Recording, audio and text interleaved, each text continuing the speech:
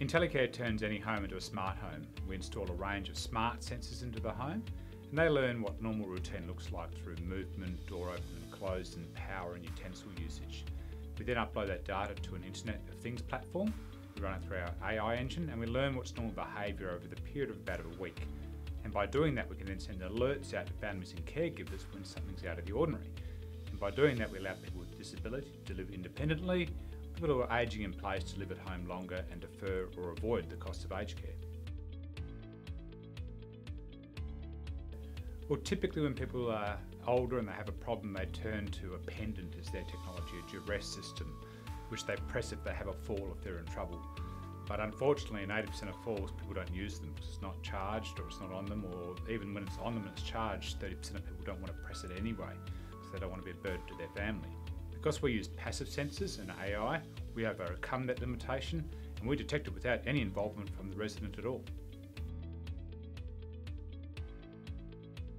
Fundamentally, our tech are commercial off-the-shelf sensors, but our secret sauce is the AI and the Internet of Things platform. We can integrate any kind of sensor that comes along, so we're taking advantage of the innovation in sensor technology and binding those together in a smart way, such that we look at patterns of behaviour, and rather than looking at has an event occurred, we can start to predict things occurring. So rather than asking a question, has mum or dad had a fall, a better question to ask is, are they likely to have a fall, and is that changing over time? We've already made a positive difference. We have plenty of testimonials from our customers. I think that in the future, with the stress in aged care, with the lack of government funding and the problems with residential aged care and nursing homes, people want to stay in their own home. It's their first preference anyway. So the more we can allow that to happen, we'll make a concrete difference, not only in the lives of that person, but their family, their caregivers, and the community around them that supports them. Our tech is as dumb as it'll ever be.